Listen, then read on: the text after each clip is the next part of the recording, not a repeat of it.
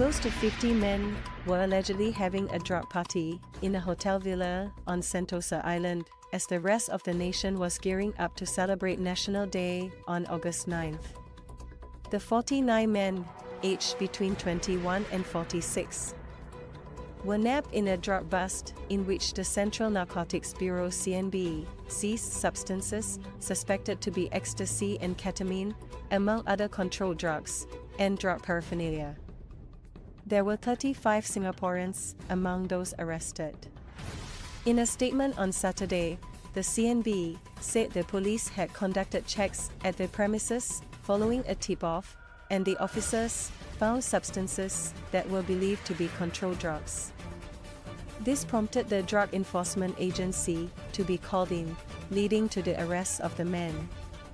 The CNB did not reveal the name of the hotel or the nationalities of the other 14 men. Investigations into the drug activities of the suspects are ongoing, the CNB added. Under the Misuse of Drugs Act, it is an offense for a person to arrange gatherings for drug abuse. It is also an offense for the owner, tenant or occupier of a place to permit the premises to be used for drug abuse or drug trafficking.